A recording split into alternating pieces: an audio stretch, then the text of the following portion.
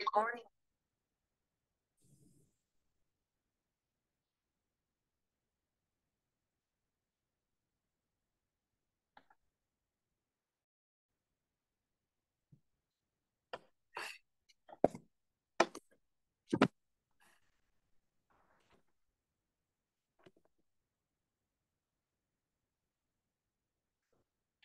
So we've just kind of gotten a little bit of a start on chapter 6, which is blood. And so we were talking about plasma, the components of blood. And so we kind of spun down blood in the previous slide, kind of took a look at some of the basic components of the blood itself. And so we're now talking about the things that are in plasma.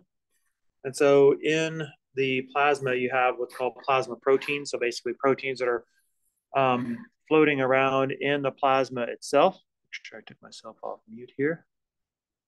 Good. Okay. And so albumins are by far the most abundant of all the plasma proteins. And so they do a couple of things. For instance, they transport molecules, typically lipids, through your bloodstream. They also are the contributors of osmotic pressure in the capillaries. More so than others. So like when your blood gets pushed out of the capillary and it leaves behind all of the stuff that's too big to go through the capillary, one of those things that's too big to go through the capillary, the plasma proteins, and particularly the albumins. And so they kind of stay behind, creating this sort of concentration effect. And so another type of protein you see in plasma are the globulins. So these are also transport. They can also be immune types of globulins as well. So there's different types of globulins. So these are your what's called your that's an M, sorry, immunoglobulins, which are basically antibodies. So your antibodies are circulating through your bloodstream and your plasma.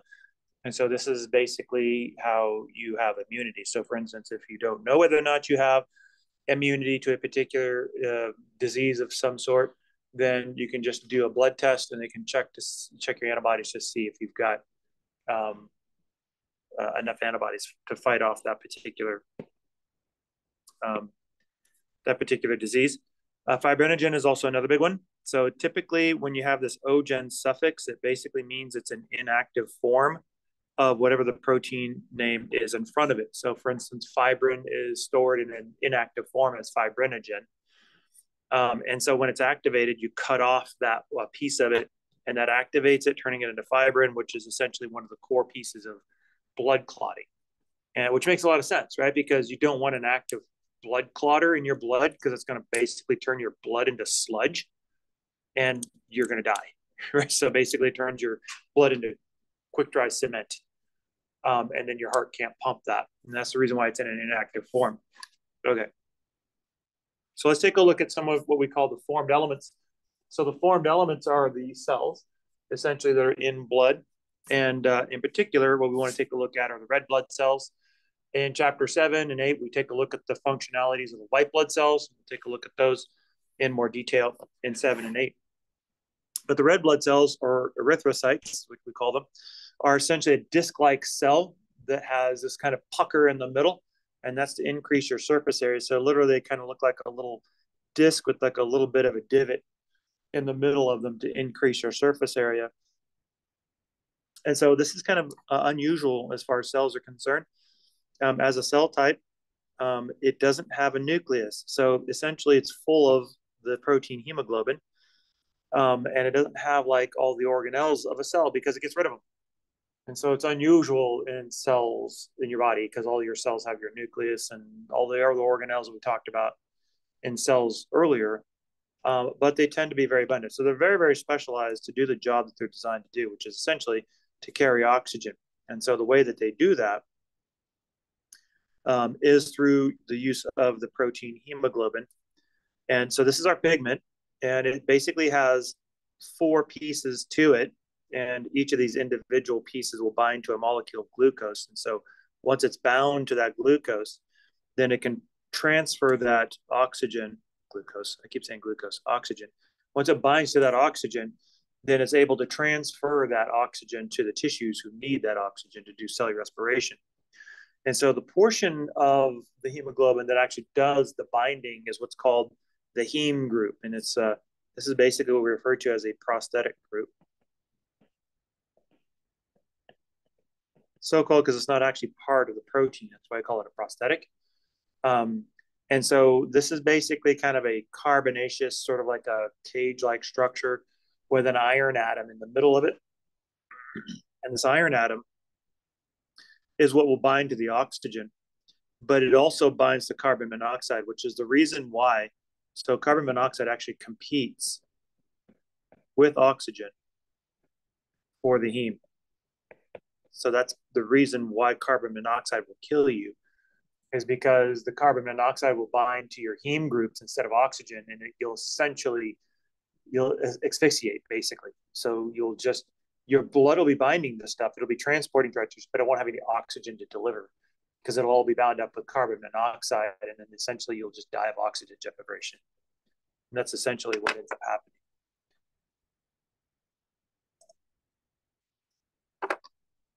So when your hemoglobin is bound to oxygen, we refer to it as oxyhemoglobin or HBO.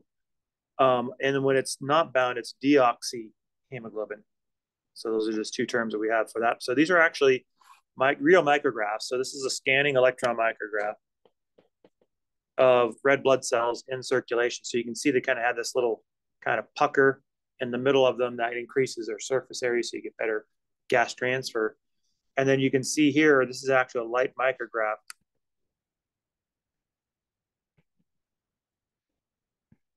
of a capillary, which is basically a really, really thin cell. It's about the thickness of a single red blood cell. So you can see how the red blood cells are basically kind of moving through this little capillary in single file. And that's to ensure you have good gas exchange. That's why you have them going single file. So they're in contact with that. So here's what your hemoglobin looks like. So you can see you have basically 4 major subunits. So you have 2 of what's called the alpha globins, and then the purple ones are the beta globins.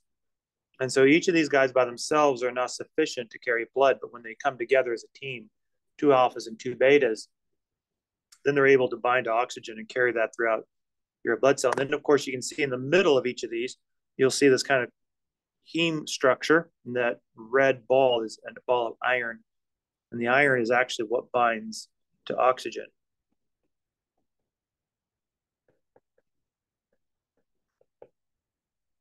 So you can see every hemoglobin has the capacity to bind up to 4 oxygens. And so that's how your oxygen is carried throughout your body. Now, what about carbon dioxide, right? Because blood doesn't just deliver oxygen, it also picks up waste, which in this case is carbon dioxide. So how about that one?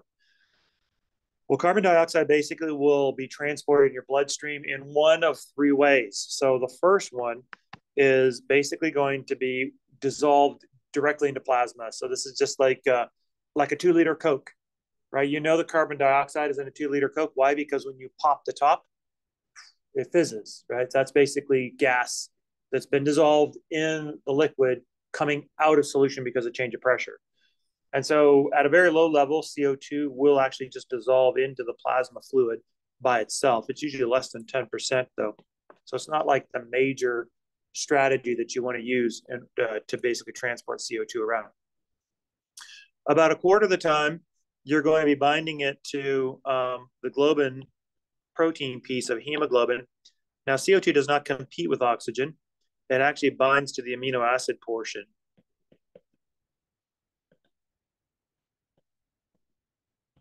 of hemoglobin. And when it does so, we call it carbamino hemoglobin. So that's basically bound off. So hemoglobin can carry an oxygen and a carbon dioxide at the same time. Okay. And then the third one, which is the bulk of the transport, most of it, over 2/3 to 3/4 of it, is going to be carried in our carbonate buffer system.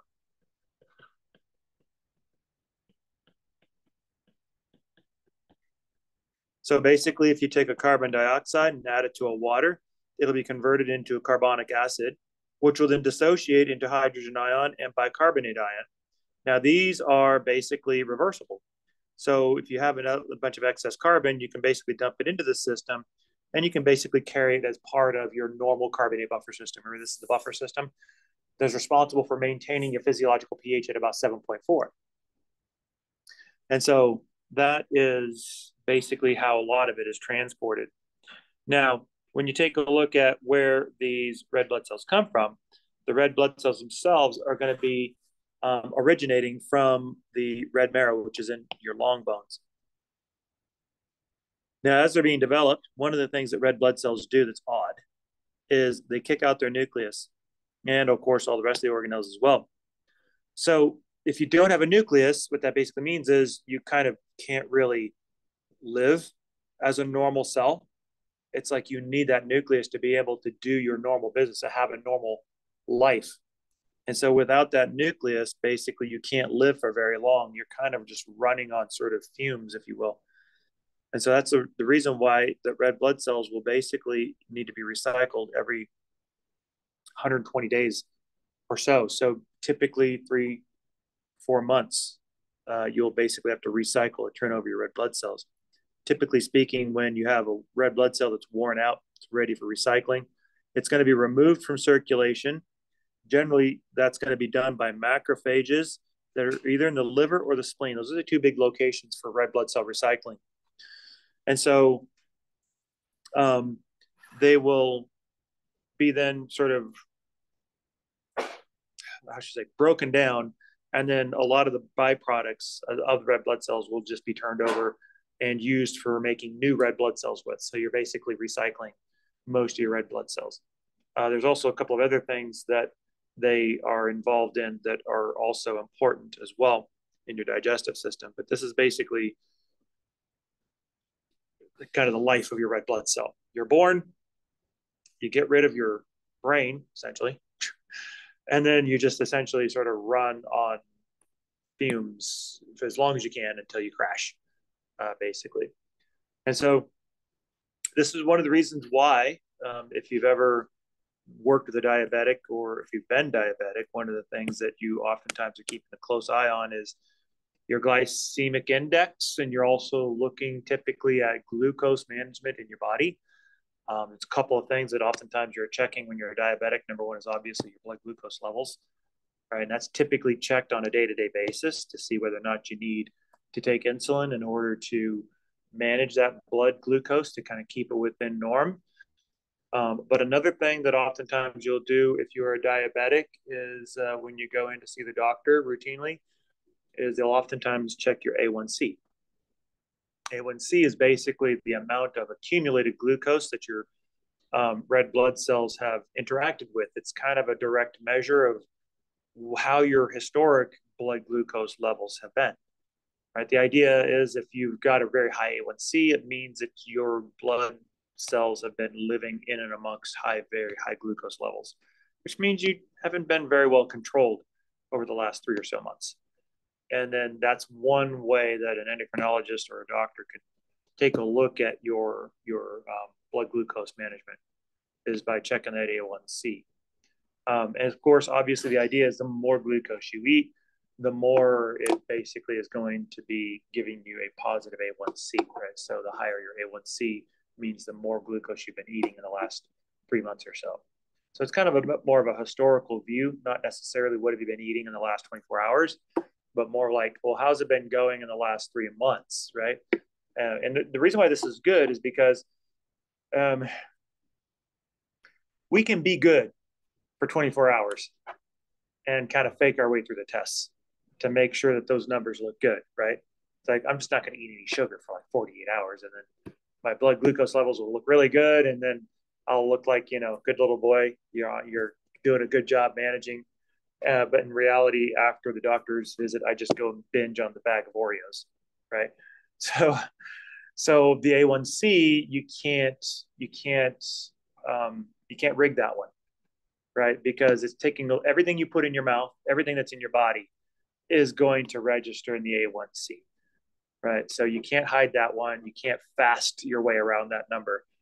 It's a true reflection of just basically how good you've been. So, you come in with great glucose numbers, but then I check your A1C and it's a train wreck. And it's like, oh, So you haven't been as good as your glucose numbers are telling me that you've been doing.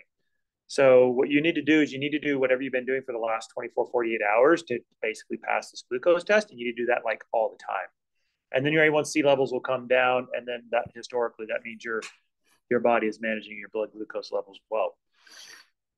So that's basically red blood cells. They're small and dish shaped, so they can kind of fit and fold their way through these really tiny, narrow capillaries and be able to have maximum gas exchange. The hormone that's responsible for red blood cell production is erythropoietin, EPO.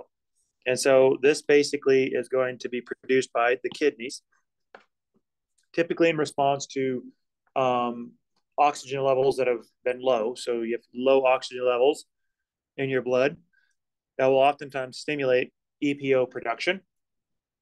And this will kind of ramp up the bone marrow to start making red blood cells. Remember, we took a look at those stem cells earlier that were giving rise to those blood cells. And so EPO will stimulate those stem cells to make and to start producing more red blood cells, so that you can start basically binding and delivering more oxygen. That's the idea, right? Upregulate that oxygen delivery. So this is kind of what it looks like. So you have low oxygen levels, and then that's going to stimulate your kidneys to make erythropoietin, which will stimulate your red bone marrow and the stem cells in your red bone marrow to start making more red blood cells, and that'll start dumping new red blood cells into the bloodstream, which will give you more carrying capacity for oxygen, which means you're going to be able to actually bind to more oxygen that you're breathing and be able to get more of that oxygen that you're breathing in and be able to bring those levels back up. Okay. So you can see there is a lot of interaction and communication between your cardiovascular system and your urinary system, your excretory system. Your kidneys have a lot to say about oxygen and also blood pressure. So some of the disorders associated with this, so you have the accumulation of heme in your blood. That's basically jaundice, and that's usually because your liver can't get rid of it. So this is usually due to some sort of liver damage.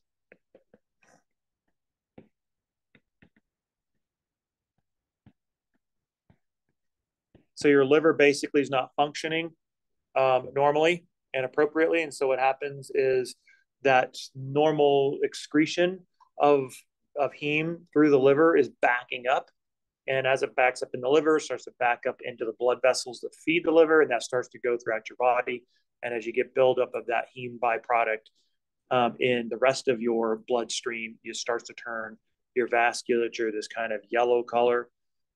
This is where your skin starts to take on a yellowish color, and your eyes, the whites of your eyes, start to take on kind of a yellowish color. And this is because your normal hemoglobin, which is red, and that's the reason why we kind of have a flesh tone color, kind of almost a reddish hue to our skin. That's because of the hemoglobin, because it's red. But then when you fill your blood up with this yellowish heme byproduct, then that starts to take, their blood starts to turn kind of a yellowish color. And that's where we get that jaundice from. Anemia is simply when you have a loss or a reduction in red blood cells. And so you have too little hemoglobin to bind to the oxygen. This could be caused by several different things. One, and a very common one, is what's called iron deficiency anemia. This is essentially when you don't have enough dietary iron. Because remember, iron is the one that binds to the oxygen. This is what you need to bind the oxygen. So if you don't have any iron in your system, then you're not going to be able to have the fundamental ability to bind to the oxygen. And so even though your red blood cells are there, the heme is not in and functional in those hemoglobin. So you're having a hard time binding oxygen. This is an easy one you can fix. You just basically take an iron supplement. Okay. Pernicious anemia oftentimes is associated with a lack of B12. And so B12 is actually what creates or what makes the heme group. So the heme is actually a B12 derivative. That's the reason why you need B12 in your system, is so that you can actually make these prosthetic groups. And so if you don't have that, then you're not going to be able to bind oxygen.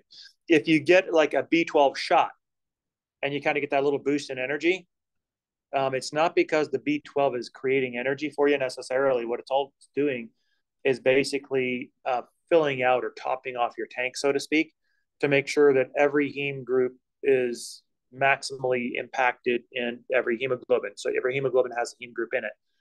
So it basically kind of maximizes your oxygen delivery capacity. That's the reason why you get a little bump up in energy. It's not because the B12 is energetic.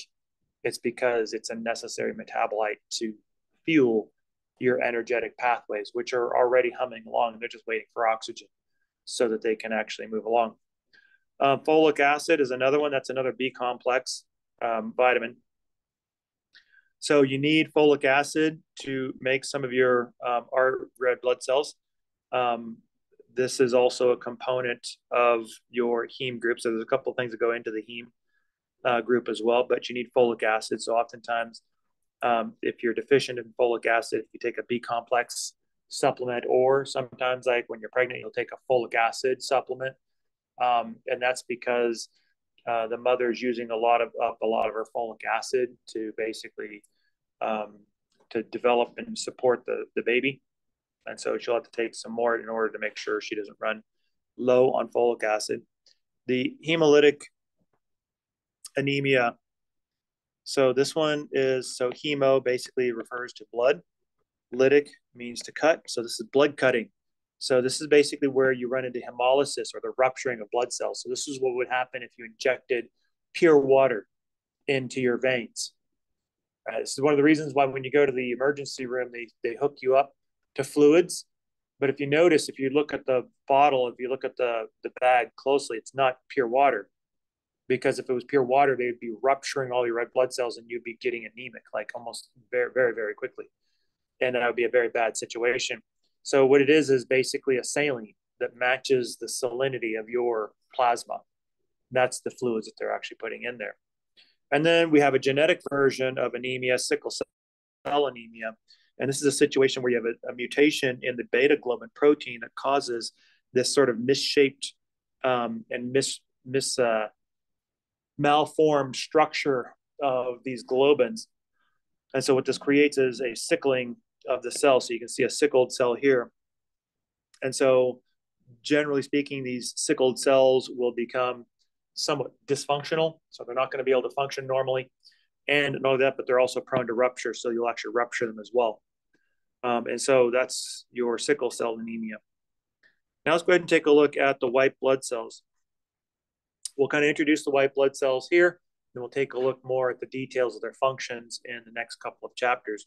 So your white blood cells are normal cells. That is to say that they're large, typically much larger than red blood cells. They have a nucleus. They didn't get rid of their nucleus. Normally, you can see through them. They're translucent, unless you stain them, but they're translucent. And they're really, really tiny. They're like less than 0.1% of your overall formed elements. So you're talking about a very tiny number, right? A fraction of your formed elements. These guys are also going to be produced in the red marrow. And their hormones, like remember the hormone for red blood cells was EPO, erythropoietin.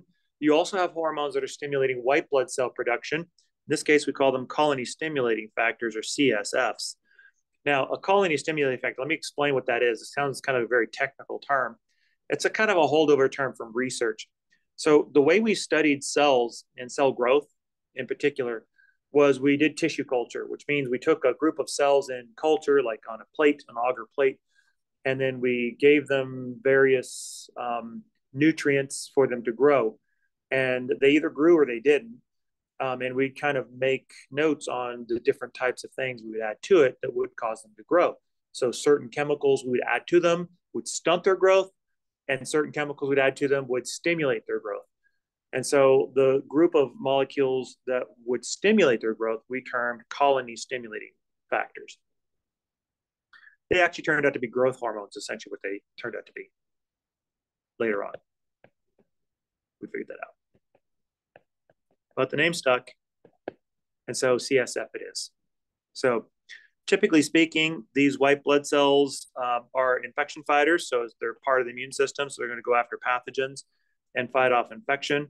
And some of them, they're very short-lived, even more so than the red blood cells. So you're talking about days maybe. Some, especially if you're in an active infection and they're like in battle, as soon as they're made, they'll go to the point of the battle and then they'll just get killed, right, in the battle. And so they live for a few days. Some will be patrolling your body routinely for months. Some can even last for years. It depends on the nature of those white blood cells.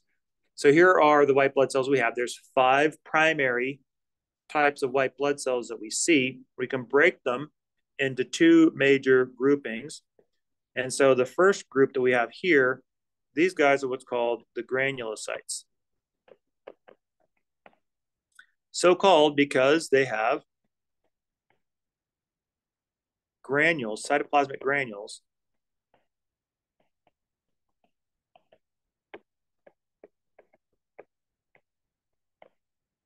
with different types of proteins in them, signaling proteins. And so we'll see these granules, they stain a particular color. And so we have granulocytes. And the second group, which is only 2 of them, are what's called the agranulocytes.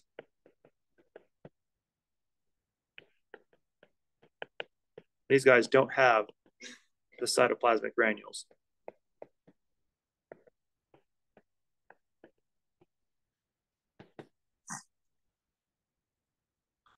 So first of all, when you take a look at them, you'll notice that in the granulocytes, the first one that you're going to see are the neutrophils. So the neutrophils will have this kind of multi-lobed kind of nucleus. So you'll see that kind of looks kind of weird and amorphous.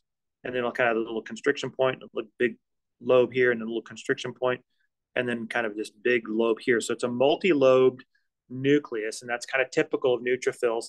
They'll also have these cytoplasmic granules in them that will have stain on them. But these guys typically are phagocytic. What that basically means is they engulf and eat pathogens. So bacteria. Eosinophils are also kind of multi-lobed. So typically they'll kind of have these little constrictions, just like, like when you're making like a little poodle out of a balloon. So you kind of have those like little constriction points, those little thin points of the balloon. That's kind of like what these guys look like. So they tend to have cytoplasmic granules that stain red. They look very red in nature. And so their granules will help to digest large pathogens, like, for instance, worms. So these typically you'll see in more abundance with the parasitic infection. Sometimes allergies as well. Basophils are another type. Notice the same kind of a nucleus. You can see this little kind of lobe-like nucleus with this constriction point in between. However, the granules here stain more of a blue color.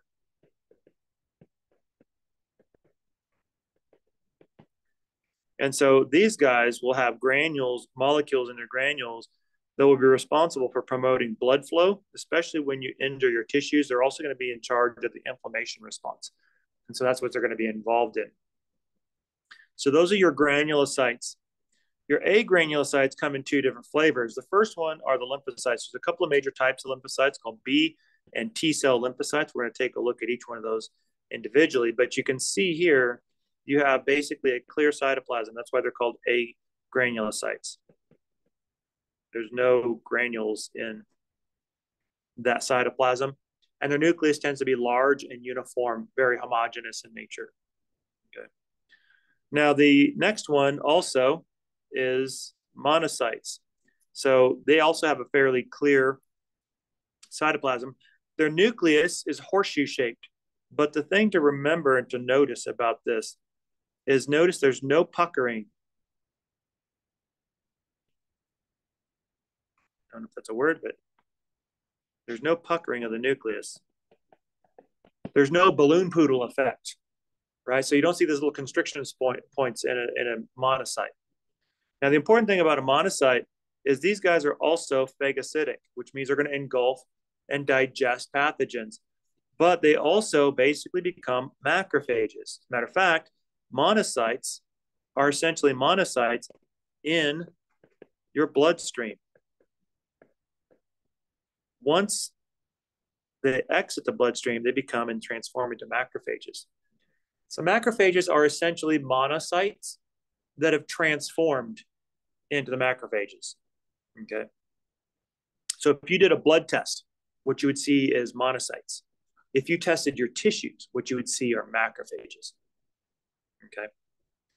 So you have a couple of different phagocytic cells and a bunch of other different types of cells. So basically your granulocytes, and this is kind of like a more of a organized blab slide of basically what we have on the previous slide. So you have your neutrophils, which are phagocytic, your eosinophils and your basophils, which are granulocytes, and then your agranular leukocytes are going to be your lymphocytes and your monocytes. Okay, let's go ahead and take a look at each one of them individually. So the neutrophils, first of all, these guys are going to be the most abundant of all the white blood cells in your bloodstream. Now remember, your white blood cells overall as a group are only mustering up to about 0.1% of all your formed elements. So to say that white blood cells are the most abundant is still not a very, very big number by any stretch of the imagination. It varies depending on whether or not you're in an active infection or not, between 50 to almost 3/4 of the overall white blood cell count. They tend to have these multi-lobed nuclei, like I showed you on the actual micrograph images. These guys are the first responders. They typically are the first ones to attack when you get a bacterial infection. They'll engulf the pathogens by phagocytosis, and then they die. And so typically speaking, these neutrophils are patrolling. They will leave your bloodstream and they'll go into your tissues and kind of patrol around your tissues. Now, why is that a good idea? Well, think about it. Whenever you cut yourself, what's the first point of contact and access for a pathogen? Your skin layers, right? Number one. Number two, the connective tissue associated with your dermis. So in your connective tissue area, that is to say in your tissues, that's where you're going to have that first invasion, that first point of contact. This is where your pathogens are entering your body. So it makes a lot of sense to have these white blood cells out there patrolling around in case you happen to get a breach in your defenses. Okay. Now, the important thing about neutrophils is they kill like a bee. So they kill like a bee stings. How does a bee sting? Anybody ever been stung by a bee? What happens to you? Yeah, it goes into the skin, right? Have you ever looked closely at what? So let me, before I get to that one, right? What happens to the bee after he stings you? Yeah, if you've ever followed him, I've done this before, right? I mean, the bee basically goes off and it doesn't last very long, right? Because, yeah, go ahead, Lizzie. Yeah, right. I mean, if you watch them closely, it's like they're almost like half of their abdomen gets torn off when they leave that stinger behind. And if you look closely and you kind of dissect it out a little bit, you can actually see that what happens is the bees have like a little poison sac in their abdomen that has its own musculature. And when the stinger gets embedded in your skin, they basically, that pulls their abdomen off, but the musculature of the stinger is left behind. And you can actually see the poison sac still pumping poison into you while the bee's off with only half an abdomen dying. It's kind of like if somebody were basically pull your entrails out. You're not going to last very long, right? And so the bee dies, and then, of course, the stinger stays in our skin. So a neutrophil is like a bee. It kills once and then dies.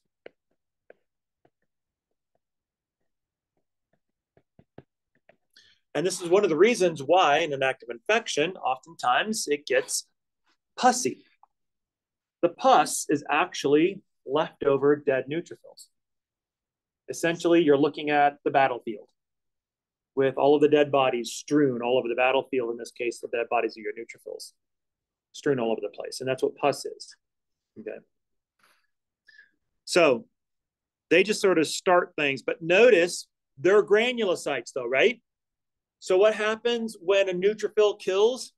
It doesn't kill like a honeybee, like those little European cuties. I mean, they sting you once and they go off and die, and then that's no harm, no foul. It was you against the bee, right? Not like the Africanized killer bees, right? Those, if you see how they sting, They sting the same way. They're going to go off and die, but you don't get off that easy, do you? Because that one Africanized bee stings you, and guess what happens? The whole hive gets the message. And then pretty soon, you're like taking the one stinger out, and you turn around and you see the sun getting darkened over you as the entire hive is on its way after you. And then they basically gang up on you and sting you en masse. Right? That's basically how those. So what they do is, as they're stinging, and they've actually studied this, what happens is the bees, which communicate with each other by vibration, and it's actually kind of cool because you can actually see them do that in their hive when they're kind of trying to tell all the other worker bees there's a great patch of clover leaf or whatever just over here, turn to the left about a half a mile down, turn to the right, and it's right on. They're kind of like doing these like little wiggles. It's like, one little butt wiggle will be like turn left, or something, a little turn this way will be like go north or something like that. So they're kind of like using vibrations of their body to sort of help them understand. It's like, listen, there's a good patch over here in this area. The same thing's happening when the killer bees are stinging you. The vibration that they put out is triggering and signaling the hive, we've got a bad guy here, come out and kill him. And the entire hive comes after you, right? Which is the reason why the Africanized bees are a little concerning, right? Number one is they're taking all of the resources from our honeybees, which we need for pollination, right? And then, of course, they're not very nice. So you can't just ignore them, live and let live kind of thing. Just leave me alone, I'll leave you alone. No, they're like, no, I don't think so. I don't like the way you look. I'm going to sting you, and my whole hive is coming for you. And then so they're a little bit more aggressive that way.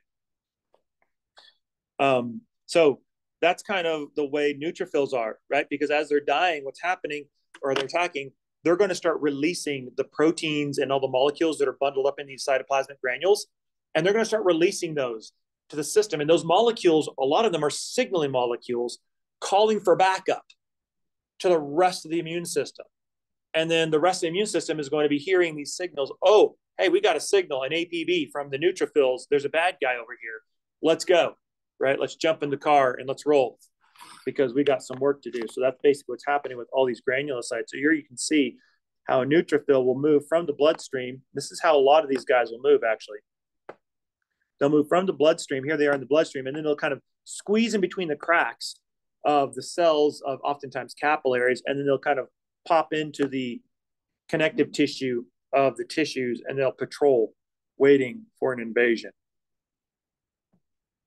Now, eosinophils are bilobed, but they have kind of a lot of similarities to the neutrophils in that kind of bilobe where they got that little pucker in the middle. These have a lot of granules in those cytoplasmic granules, so large ones. They tend to respond to parasitic infections, and they also will turn on when you have strong an allergy response. Okay, so both of them will actually turn on that case. Basophils are probably the rarest of all the white blood cells. These ones are the hardest ones to find. And so these guys will typically be in connective tissue, and they'll be along with another type of basophil, kind of a close relative of the basophils called the mast cell. Together, these two groups of cells will be responsible for releasing histamine, which is one of the molecules that's in their cytoplasmic granules. And this histamine basically is something that'll be released during allergic reactions. And what histamine does is basically it's a blood dilator. So it'll actually dilate your blood vessels. And the reason why you dilate that is it basically facilitates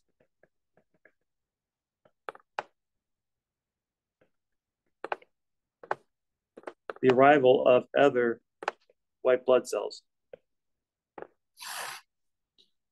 The other thing it also does is it tends to constrict the bronchial passages in your lungs. And so that creates that asthma attack.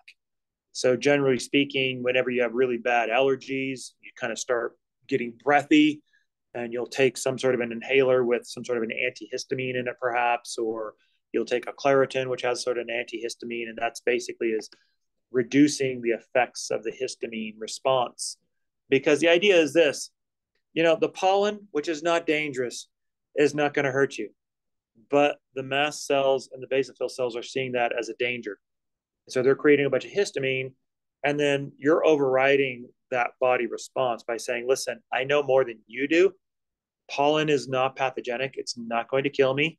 So you don't need to be shutting down my airways because of a little bit of pollen. So you take an antihistamine to say, listen, back off, back away from the crack pipe, relax, just, don't go crazy here. You're overreacting, right? And that's what an antihistamine does. So those are your granulocytes. Notice all of them have a same commonality, right? Those cytoplasmic granules will be degranulated. That means they're going to be released during the point of attack so they can signal other pieces of your immune system. Lymphocytes, which basically are coming in around a quarter to almost a third of your white blood cell complement, basically are broken down into two different types, B and T cell lymphocytes. B cells are so called because they mature in the bone marrow.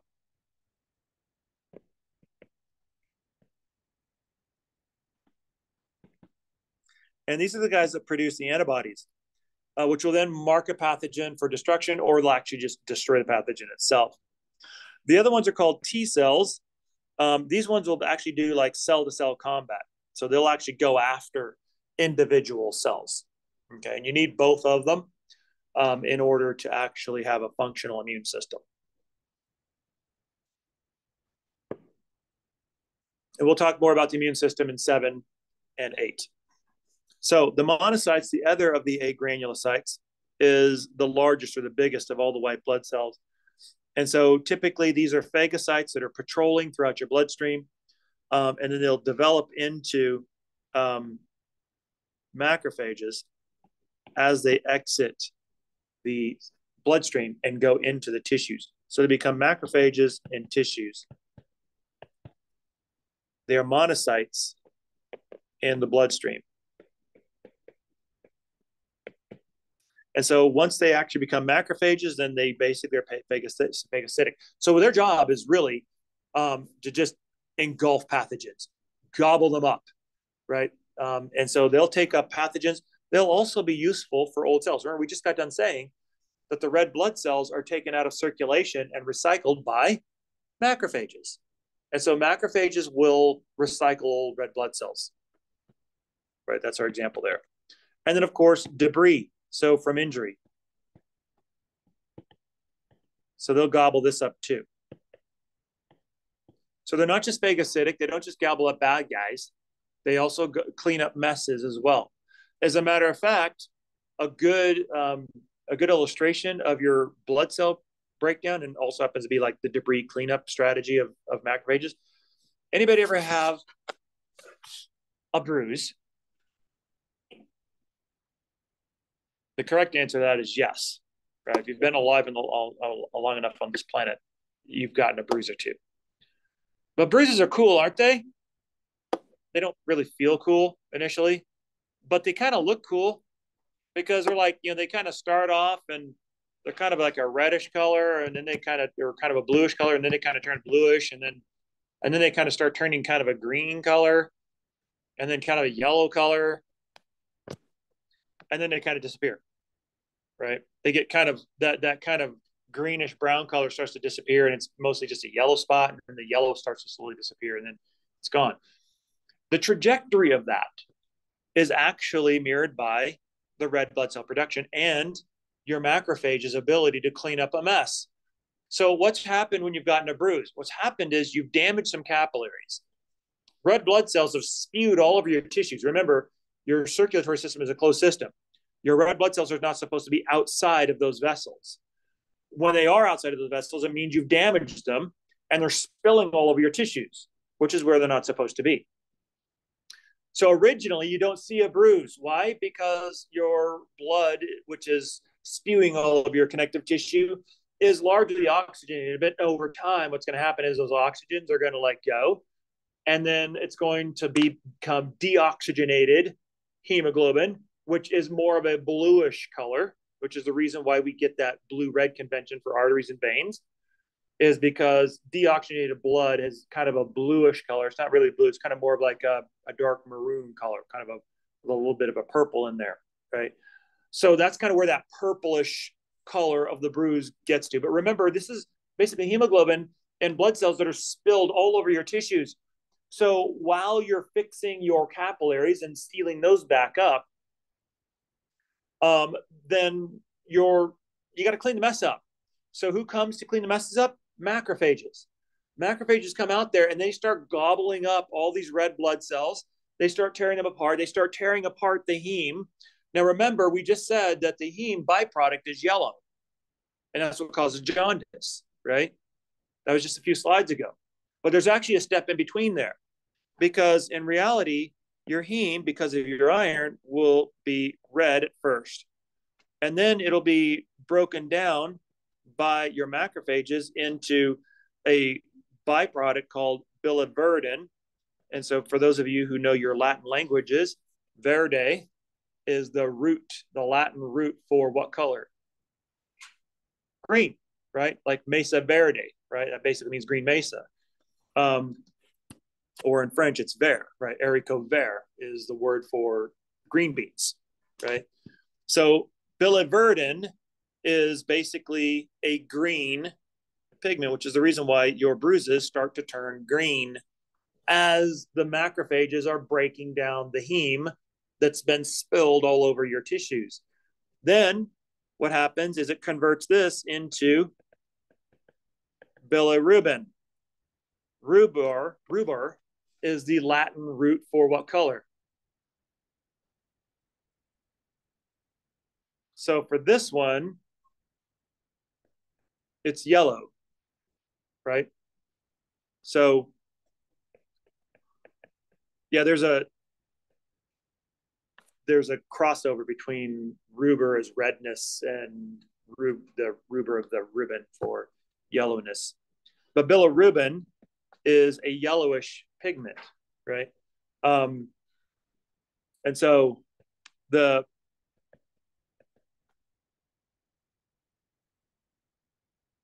this will then cause the yellowishness of the bruise itself.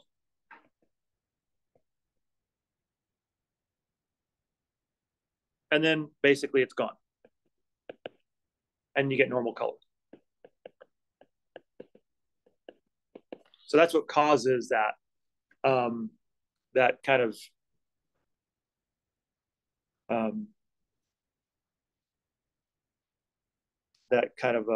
color change, right? The rainbow effect, right? You go from kind of a red to more of a purplish deoxygenated to green to yellow, and then it cleans it up. So as it disappears, what that means is your macrophages are just slowly kind of cleaning it all up, getting rid of it all, and then basically putting it back into your bloodstream where you can excrete it out.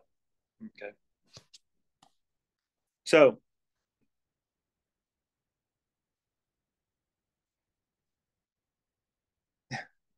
sorry about that little trick question in there, right?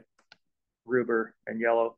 The rubor is referring to the redness of the blood, even though the bilirubin itself is yellowish. It's kind of a reddish yellow, kind of an orangey. It's not like a true red like this red. So that's why if you have a lot of that built up in your system, bilirubin, you turn jaundiced. It's a yellowish color. So then we're going to have different disorders, right? So that's basically how you basically go through a blood. So this is kind of a good example of a couple of things. First of all, two things: the blood breakdown process that macrophages do, plus also the cleanup process, right? Because that's what it's doing with a bruise. It's cleaning up the mess of your hemorrhage. Now, the important thing about macrophages is, since macrophages are also phagocytic, these guys are a little bit different, right? These guys kill like a wasp stings. How does a wasp sting?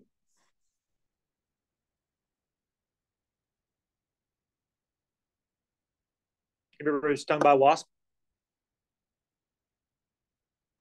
I will, by the way, sign up for getting stung by a wasp any day of the week over a bee.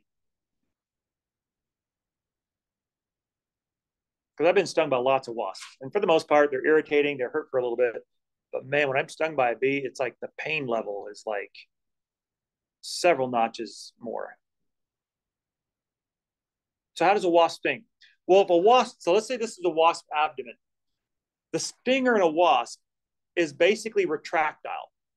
So instead of having like a little poison sac in here attached to it like a bee does, what it does, it has basically a little stinger that's inside the abdomen. And so when it stings, it basically kind of sticks it out like a little dart, but then it can retract it back in. And so if you watch a wasp closely, a lot of times, especially if they're in stress or if they think they're in stress, like a dying wasp, for instance, oftentimes you take a close look, it's very hard to see. They're very thin. But if you take a look at the stinger, you'll see they're basically doing this like that. They're like shooting their little stinger in and out like that because they're basically trying to take you down. They're like feeling like, okay, you're trying to kill me, so I'm going to go after you. I'm going to be like a knife, right? I'm just going to come after you. And it's just going in and out, in and out. And they can do that as many times as they want, right? So it's retractile that way. So they can sting many times and not be harmed because they don't lose any part of their body in the process of stinging. And so this actually happened to me once when I was in California. Unfortunately, in Sacramento, because I was cleaning out the garage, which has tons of black widows in it, which is like the garage is like a horror show for like dangerous insects. Black widows alone is enough to keep you out of the garage. But here I go, I'm in there. And then I noticed that there was a bunch of wasps in the windowsill in our garage. And of course, I was like, okay, there's a nest here somewhere. I got to kill these guys. And that was my job. My job was to get rid of the wasp nests as they tried to, form in our garage or elsewhere. And I was in my sweats. And I killed the wasp. A couple of them I just angered. But all of a sudden, I felt the sensation of something crawling on my leg. And of course, you're killing wasps, right? So of course, it's like psychological. You're thinking, okay, you're just messing with your own head. It's not you're just because you're killing wasps. It's you're freaking yourself out. But it was so compelling that I actually started feeling it going up my leg. And I literally, and of course, I had like black sweats on, and I had like a hole in the knee. And so I literally like ripped my sweats off and like ran into the house. I'd never taken my sweats off so quickly. But as I looked at my leg, what I noticed were like little welts that went all the way down my leg. And so when I went to go check out my sweats, I found a wasp in my sweats. Not one, but 3 different wasps in my sweats. So I must have hacked them off because they all came after me. They found my weak spot in my little hole, and then they came after me. And not only that, but as I ripped my sweats down, you could see how they were shooting at me, stinging me all the way down as I was ripping my sweats off, and they were dragging against my skin, stinging me all the way down.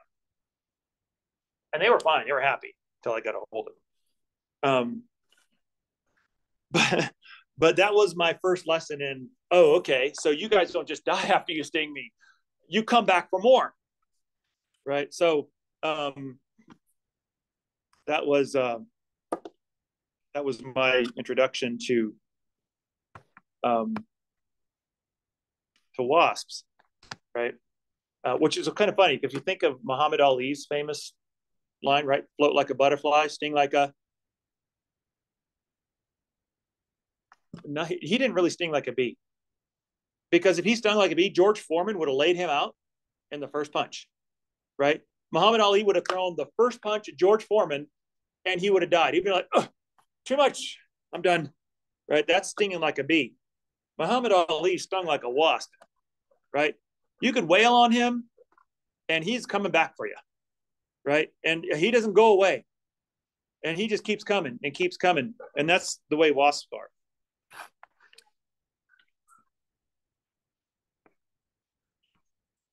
Yeah, that's true, right? The rest of it, yeah, that's unfortunate, but that's so. I mean, it's just, yeah, you're right. The whole effect, you got to take it on the whole effect. But it's a good thing he didn't sting like a bee, because he wouldn't have been the great champ that he was if he did.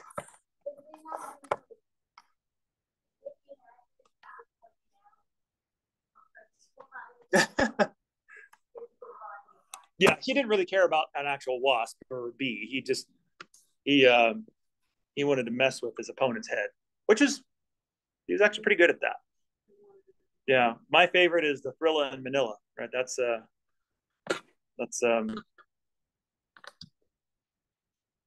lot of good Muhammad Ali isms. Right, so a lot of good ones in there. By the way, wasps are unlike worse than bees because bees are fairly passive. For the most part, they'll leave you alone. Wasps will get angry at you and they'll come after you.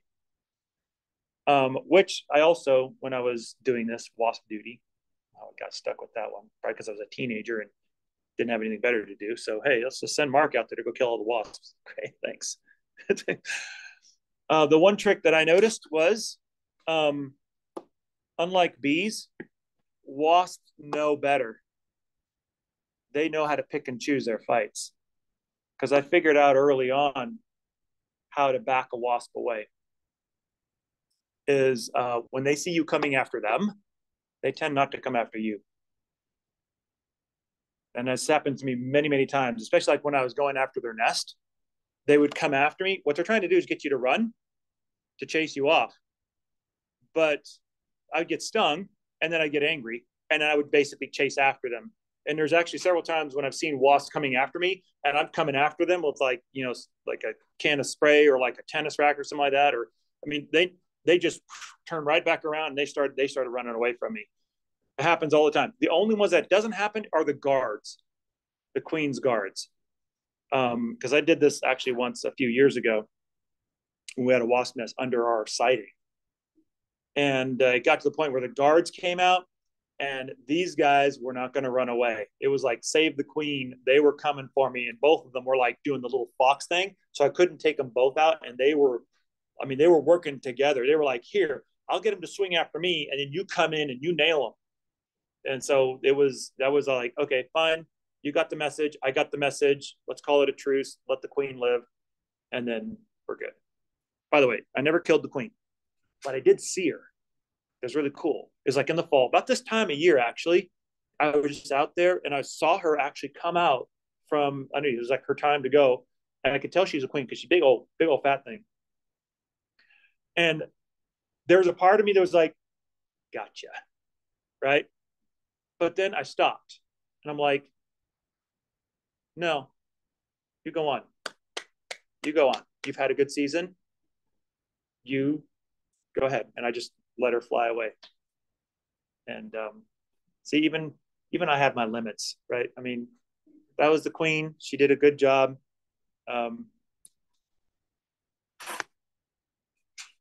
had respect for her, right?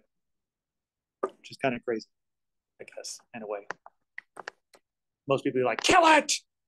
It's like, but this is kind of like, it was like an all summer battle. It was like just back and forth and back and forth. It was just like, and at this point, it was kind of like we were just both like, I've won a few, you've won a few, and we're kind of like shook hands and said like, good game. Go ahead, go fly and do whatever queens do in the fall. Don't know, but whatever. But that was cool. So, by the way, just to let you guys know, I'm not a cold-hearted killer. I'm sure that makes you pleased to hear that, right? I don't just kill for sport. I don't actually like killing things. Actually, my view on wasps are considerably different because our garden, or actually our front yard, is full of flowers. I mean, there's flowers everywhere. It's actually we're slowly replacing our lawn with flowers and grass and pollinators, and we've got like wasps all over the place. I mean, everywhere. I mean, they're bumping into me, they're landing on me. But what's kind of cool is not a single one of them has actually been aggressive. And I've actually been in the middle of all of them. They love all the flowers that we love. And like they're like lining, they're bumping into my head, and they're just hanging out, and they're not doing anything whatsoever. It's almost like over the last few years, we've been intentional about trying to plant things to support life. Like we've been planting things for hummingbirds to bring hummingbirds to the garden. We've been planting things for butterflies to bring butterflies to the garden, and pollinators to bring the pollinators to the garden. So anything that's alive and living, we've been intentionally trying to add things to the garden to bring living things to the garden. And the one thing we remarked actually this, because it was unusual, because usually you kind of get to them and it's a little scary because they're like, oh, all these wasps, they're going to sting me. But this year has been really different.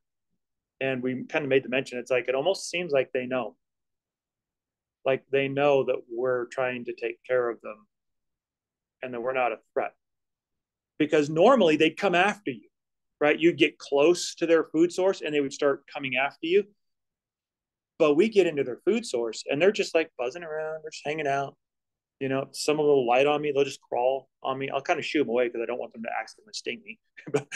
but you know, they're hanging out and we're in the middle of like there's one time when I was actually in the middle of the garden and they were all around me. All around me on the flowers. And it's like no aggression whatsoever.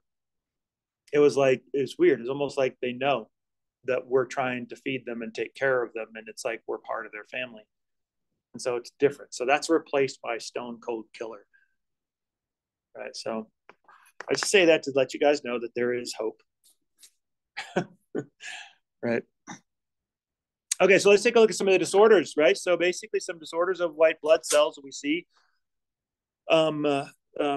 Severe combined immunodeficiency disease. So SCIDS is basically an inherited disease where your lymphocytes won't develop normally. And so that's a big chunk of your immune system that's basically non-functional. Leukemia is a type of cancer where your white blood cells will proliferate without control. And I know you're thinking, well, wait, is that a good thing? I mean, white blood cells are helpful, right? They're our immune system, so more the merrier, right? Well, the problem is when they develop out of control, they tend to be abnormal, not normal. So it's kind of like having an abnormal type of white blood cell, which then starts to protrude and sort of impinge on the normal function of the regular white blood cells. So basically it sort of hinders normal function.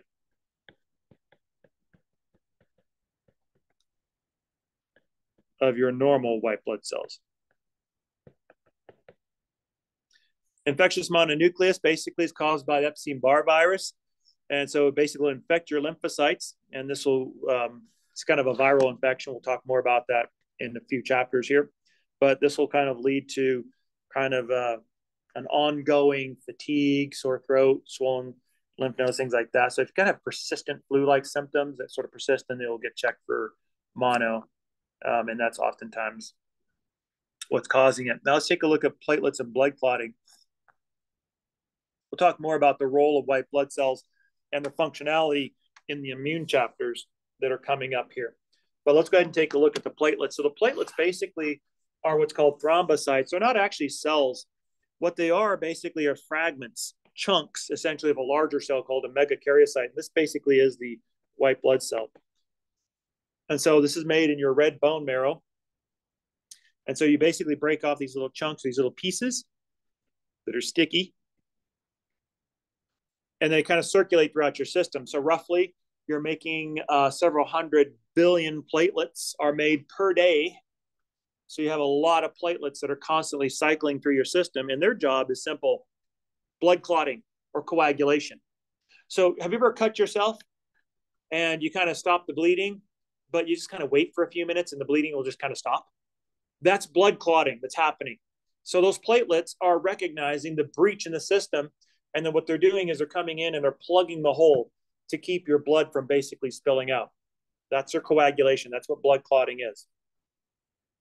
So it's typically driven by several different types of proteins. At the end point is fibrinogen.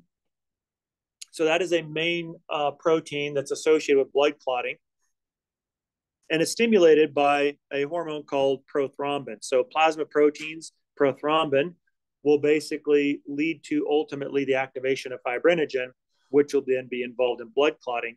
Vitamin K is necessary for the formation of the prothrombin, which is necessary for the activation of fibrinogen. So you can see it's kind of like a big cascade when you're taking a look at your blood clotting system. Vitamin K, by the way, you can get a lot of vitamin K in bananas. Okay, so that's good for blood clotting purposes. So let's go ahead and take a look at blood clotting itself. So you have to clot your blood. Why? Because when you breach your blood vessel, your blood is going to be spilling out, and you don't want to lose your formed elements. So essentially, you don't leak all of your formed elements out of your blood vessels. Otherwise, you're going to be in a whole world of trouble. Okay. So you got to stop the hemorrhage. Now, there are 13 different things involved in blood clotting. We call them clotting factors. Some are hereditary, some are not. For instance, calcium is a type of clotting factor. There are different types of proteins that are clotting factors that are all necessary to clot your blood or for your blood to normally coagulate. Normally speaking, what happens when your vessel breaks, and by the way, this isn't just the ones you know about, right? This isn't just like when you cut your skin and you bleed. That's the obvious ones. You're also oftentimes, like a bruise, for instance, is one where your skin doesn't actually breach. So you're not actually breaking the skin, but you are breaking capillaries under your skin. And those are blood vessel ruptures that require blood clotting. So there's a lot of ruptures of your blood vessel that you're not even aware of half the time that have to constantly be clotted and then repaired. So there's a lot of going on there. So what happens is after your blood vessel breaks, the first thing that happens is your platelets will start to clump up at that breakage point to basically seal it up, plugging the hole, essentially.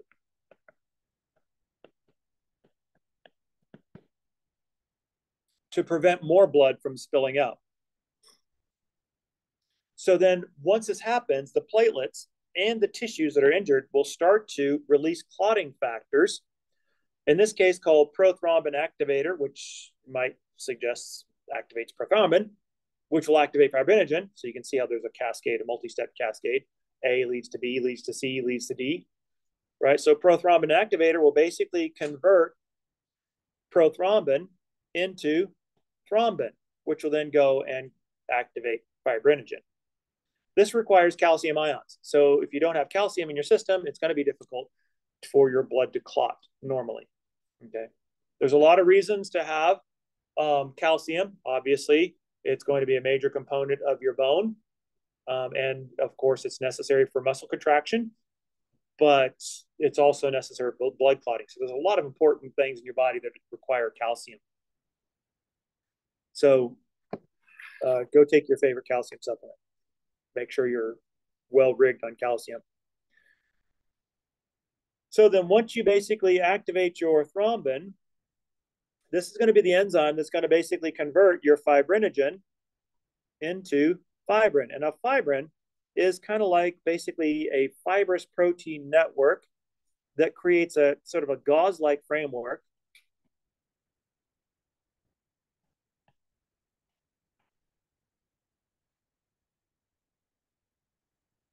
of protein fibers that essentially acts like rebar in cement. It'll basically take the soft, which is kind of almost like a soft chewing gum, like of a sticky plug, of a platelet plug, and it's going to inject rigidity and strength into that soft platelet plug. And then this will create the hard fibrin clot, which is temporary, but basically it'll be that clot. So success, you've plugged the hole. Now then, after you plug the hole, you have to basically take the clot away. You can't have the clot staying there forever. So once you actually fix the tissue underneath the clot, then like a scab example is an exterior clot. That's an exterior blood clot. Notice what's happening underneath the scab. Underneath the scab, you have basically your tissues reconstituting themselves. You're basically healing up your tissues. You're kind of laying them back down so that they're normal again. And then at some point, you have to get rid of that clot. And the enzyme that does that destroys fibrin, is what's called plasmin. And so once plasmin destroys this fibrin network, then you'll have the removal of the clot and you'll have normal tissue underneath to basically resume its activities. So then, oftentimes from a clot, you'll have serum. That's that straw-colored plasma-like fluid coming out of it, right? That's like when you have an oozy scab. That's basically serum coming out of that. And so it has everything that plasma has with the exception of fibrinogen and prothrombin. So that basically, that kind of straw-colored sticky ooze, like an oozing sore, is basically your plasma, your blood plasma. And so this is kind of what it looks like.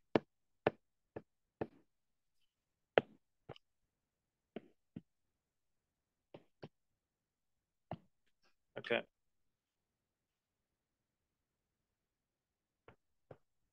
Hold on. Looks like PowerPoint is freezing up on me here.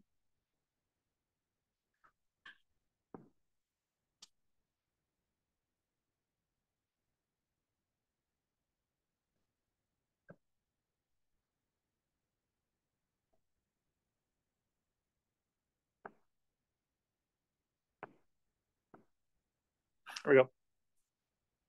So here's your original breach here. And then once you basically get that breach, notice your platelets are going to basically glom on here and they're going to stick. They're sticky, so they stick to each other and they create what's called a platelet plug. Then once that's formed, you're going to stimulate your prothrombin activator with calcium to convert prothrombin into thrombin, which then will activate fibrinogen into fibrin threads, again with calcium. And now you can see you've got these fibrin threads, which are interwoven in between this platelet plug, creating a hard plug or a hard clot. And that will basically stop the bleeding. That's what's happening when you coagulate. So if you're wondering how much time this takes, well, how much time does it take for your wound to stop bleeding? Depends on how deep it is, right? How big the breach is, but not very long, a couple of minutes maybe, right? It depends on, of course, how big that is, how big the platelet plug has to be, but it can happen quite quickly. This is actually a real micrograph of red blood cells that have been trapped in this fibrin mesh. So you can see these are basically the fibrin threads. It's almost like fish caught in a net, right? So you got platelets in there, you've got red blood cells in there. It's got this big gamish, big wad of stuff that's in there that's plugging up this hole, okay? And so that's basically your blood clotting. So now what are some of the disorders of blood clotting? Well, we have thrombocytopenia, which basically means you have too few platelets. If you're not making enough in your bone marrow due to maybe an aberration in the hormone that's required to signal that production process, perhaps, or if you have abnormal breakdown outside of the bone marrow, whatever, it's going to have too few platelets. It can be caused by leukemia because of that abnormality, where you're not making enough platelets because you're making all these abnormal cells instead. Or certain drugs can also cause the breakdown of platelets, and so you get this sort of deficiency of platelets. And so what this causes is basically excessive bleeding. So you're not going to be able to clot normally, and you could potentially bleed to death by just minor things. This can also lead clotting to thromboembolism, right? So basically you have a thrombus, which is essentially a stationary clot that's kind of in place.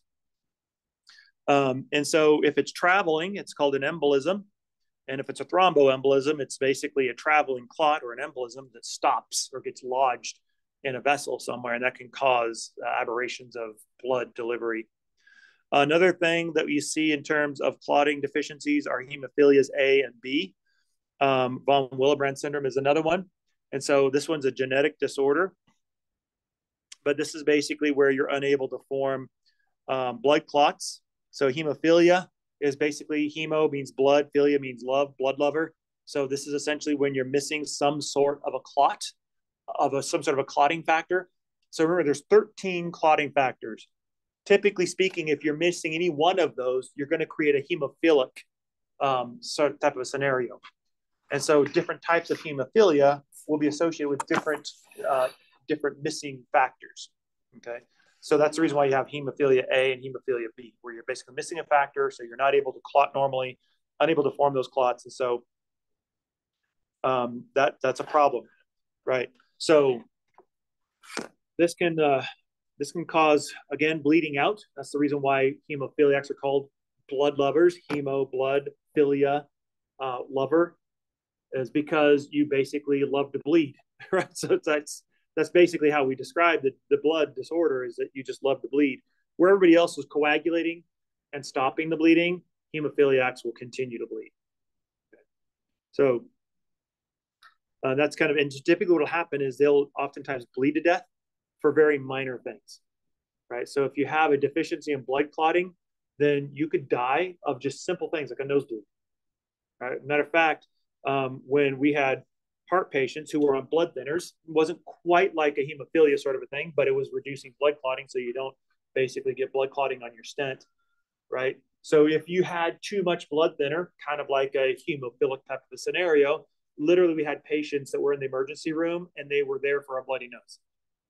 And it was like dangerous because it was hours and hours and they were packing the nose like with all kinds of gauze to try to get the bleeding to stop, and they couldn't get it to stop. I mean, it can be a dangerous thing. Okay, so let's take a look at the blood types. So when you take a look at the different blood types, this is something that we ran across in clinical practice, right? So you have basic different types of blood types, and the reason you have this is because of a certain type of protein that you're going to have on the surface of red blood cells. Remember that all cells have a type of protein called a glycoprotein. And the important thing to understand is that glycoproteins, glycocarbohydrate protein, it's kind of a cell membrane protein that has like this little carbohydrate branch on it, like that. It's like a glycoprotein. Glycoproteins are important in cell biology because they allow cells to identify each other. So your liver cells, for instance, will have a profile of glycoproteins that are like a barcode that tells you I'm a liver, right? Your neurons will have a different glycoprotein mixture that tells them that they are nerve cells. And skin cells will have a different glycoprotein matrix. So it's kind of like your profile, right? It's kind of like your barcode as a cell type. And this is how it's used. Most glycoproteins, and there's many, many, many glycoproteins in your average cell membrane, are completely harmless. However, there are two groups that cause problems, and that's the reason why we have to follow them with blood typing. So basically what you have are glycoproteins on the surface of your red blood cells, in this particular case, a very specific type of glycoprotein that will basically create an immune response, and that's the reason why we have to follow them.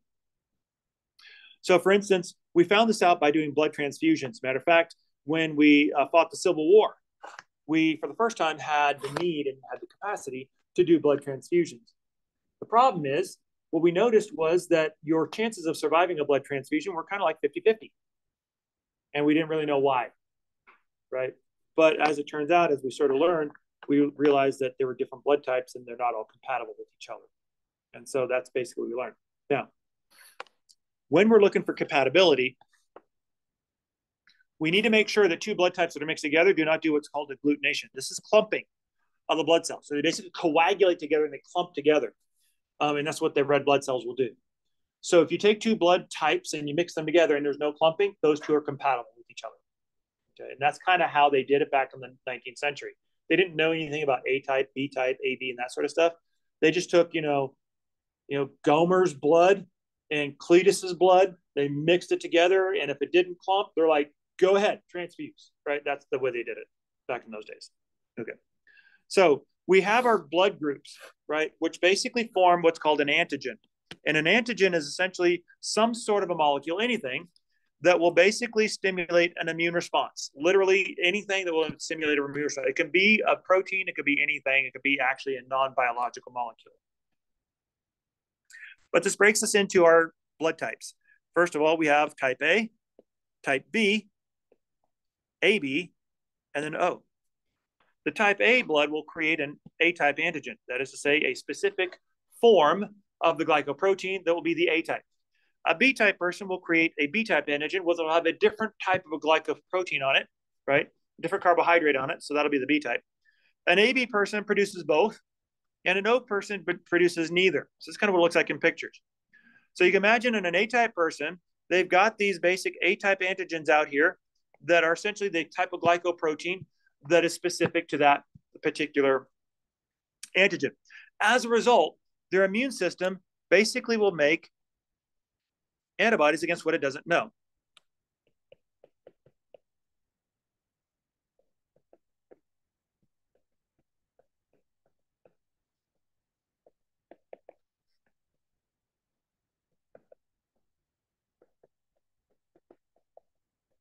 And in this case, if you're an A-type person, you grow up with red blood cells with the A-type form on it. So that you grow up knowing that. But B-type is foreign to you. And as a result, you make antibodies against it. That's the reason why you're making anti-B antibodies in an A-type person. A B-type person has the B-type antigen, a different form of the carbohydrate. And so the thing that they don't know is the A-type. So that's foreign to them. So they make anti-A antibodies. Now, the AB person knows both because they have both A and B. So their immune system doesn't make antibodies against either because they know both of them. They're both known to their immune system. Nothing scary there. And an O-type person doesn't have A or B on their surface. So for them, the A-type antigen and the B-type antigen are unknown and scary. So what they do, they make both anti-A antibodies and anti-B antibodies. So what does this mean? This means that everybody with an A-type blood will make anti-B antibodies. B-type blood will make antibodies against A. The AB people will make neither because they know both, right? They're familiar with both of them. And the O-type person will make both antibodies, A and B. Now, what does antibodies do? What these antibodies do when they're in the presence of their antigen is they bind only to the antigen that they're made for. This is actually how we do blood typing. So when you have compatibility, the idea is you can't receive blood from another person that doesn't have your antigen. So for instance, an A-type person can't receive blood from a B-type person. Why? Because their immune system will go after B. It's foreign to them. They can't take blood from an AB person either because their immune system will attack the B piece of the AB person. A B-type person can't receive it from A because they'll attack the A because their body doesn't know what A is. And they'll also attack the A-type piece in the AB person. The O-type person, for them, it looks all scary. The A person, scary. The B person, scary. The AB person, double scary. So all they can get is O-type blood. So because O doesn't have anything scary, they're able to give blood to an AB person. They're also able to give blood to the B-type person, and they're able to give blood to the O-type person, or into the A person. So as a result, these individuals are referred to as universal donors. O-types, we love you because you're going to save us all, right? Now, the AB types can take it from everybody, right? If you take a look at the AB has A and B, right? So first of all, we already said that it can take it from O. No problem there, right? But what about A? Can it take it from A? Sure it can, because it's got A on there.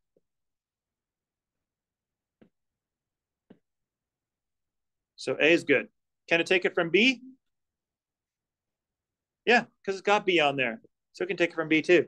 So an AB person can take it from AB. That makes sense. Can take it from an A. Can take it from a B. Can take it from an O. So as a result, these guys are the universal recipients. So an AB person, you need blood, just walk in there and say, listen, line me up. Take it all. Just take it off the shelf. Don't worry about it. Just line me up, right? An O-type person, a little trickier. They can't take it from anybody but another O. But they can give it to everybody. Which is one of the reasons why Bonfils loves you O-types. Because you can give it to anybody. Okay. So this is basically what happens when you have the blood compatibility. So this is the way we do blood typing. First of all, let's take a look at it. So we're going to take our blood type. So here's a blood type from a person with A-type blood. Now what we're going to do is we're going to basically put it together with antibodies against the different types, right? So in this case, we're going to use an anti-B antibody.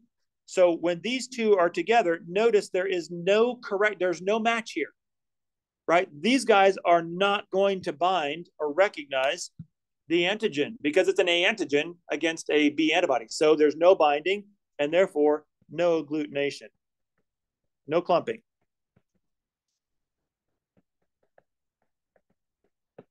So the blood is going to look smooth.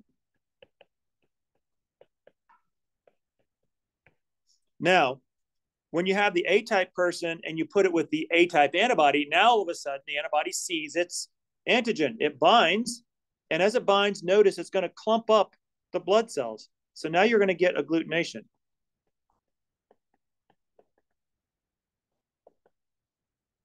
Or clumping. And here it looks chunky. Kind of like curdled milk. It'll start to glom up to each other, right? They'll kind of start to form these little globular balls and clumps. So that tells you you've got A-type blood, right? That tells you what your blood is. If you're trying to blood type it, you're basically saying, oh, okay, the antibody just basically told me there's A there, because A basically will produce the agglutination in this particular case. Same thing you could do for B-type blood or AB blood to figure out who's there. Like if it's an AB, you would expect to see agglutination with the A antibody and with the B antibody, right? So that clumping is a positive for what's there. It's telling you what's there, okay?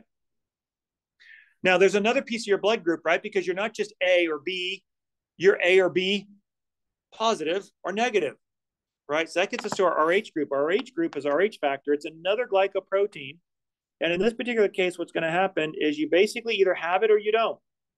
So you either have it, in which case you're RH positive, or you don't, in which case you're RH negative. And so this basically is something that happens. So you don't have these automatically. You have to actually be exposed to these first before you make them. And so if you're RH negative, then your body doesn't know what this protein looks like. So if you get RH positive blood, you're going to make antibodies against that because it looks foreign to you, and you're going to go attack that. So this is a good example of the idea of how the immune system works.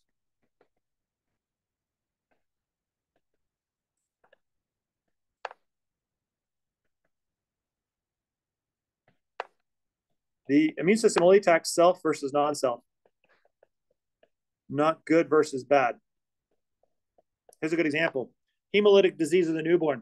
This is essentially when a woman who is Rh negative, so her red blood cells don't have the Rh factor on it, has a baby who is Rh positive.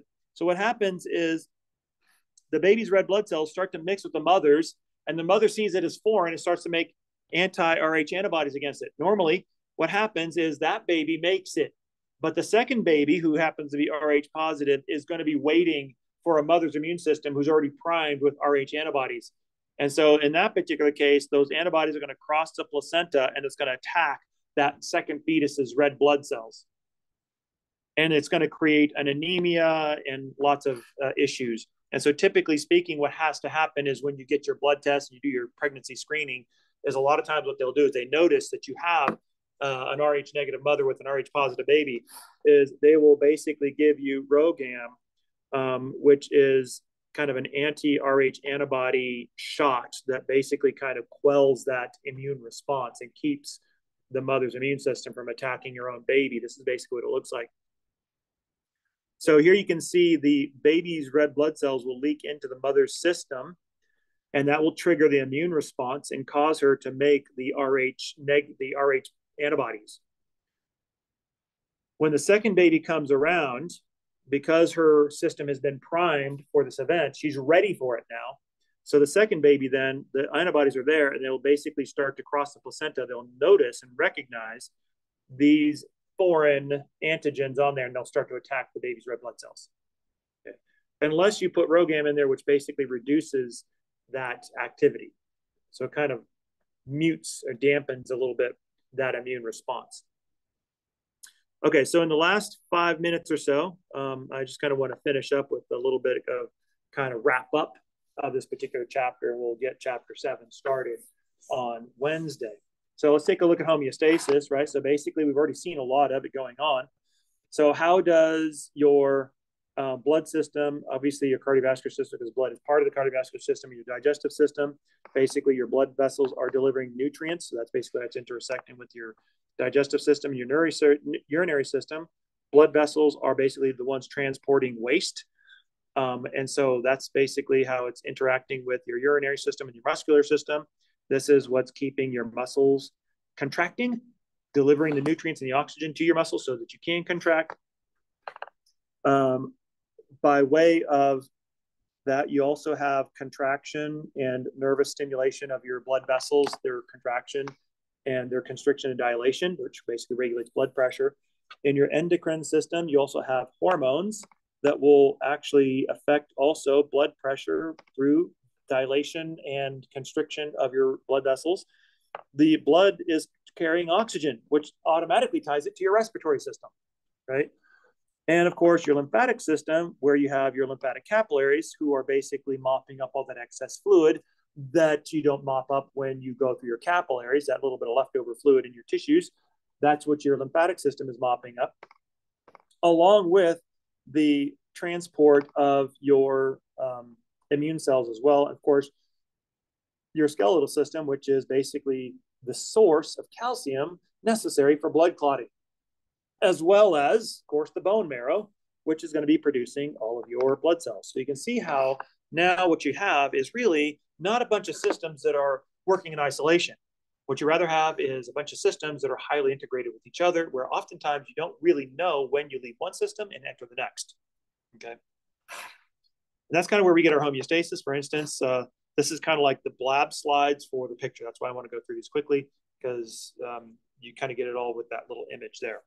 Right, your cardiovascular and your lymphatic. So basically, your interstitial fluid is communicating with your blood plasma. That's basically the source of all nutrients and things of that nature. Your lymph is basically picking up and carrying all of that excess water and returning all of that to your cardiovascular system for redelivery. Your respiratory system, basically, you're transporting oxygen and CO2 throughout your body, and you're delivering that through your respiratory system to be expelled or to be taken in. Your digestive system, you're taking in nutrients that will then feed the cells that you're delivering oxygen to. Also, you're picking up metabolic waste as well and delivering it to your excretory organs. So this is basically where your urinary system comes into play. Of course, you have contractions. So this is your muscular system. So basically, contractions require blood circulation. You need nutrients for that. So you need oxygen and nutrients in order to get normal contraction. So this is all borne by your blood.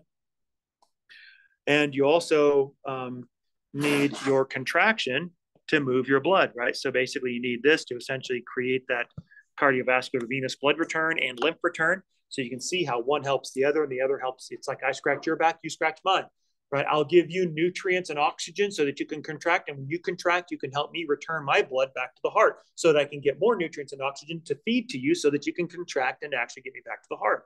So you can see how there's like this very much sort of I scratch your back, you scratch mine sort of a scenario when we're taking a look at physiology.